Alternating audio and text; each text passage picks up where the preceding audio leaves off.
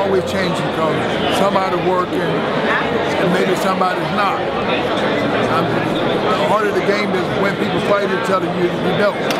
Everybody have an opinion, and the fact is now there's a lot of great people with good amateur status that coming in.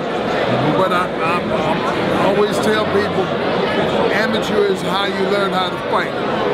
The sharper when people fight amateur style, they hold their hands up and they go get it. And so the people who remain a long term like that is one going to be the very best fighter. Because you have to fight for respect. So when people know that you can fight, then they respect you. Then you got to outbox them after they give you respect. And so, you know, I think that right now, of course, what is his name now? Wilder? Yeah, Wilder. Wilder, he holds the title longer than anybody right now.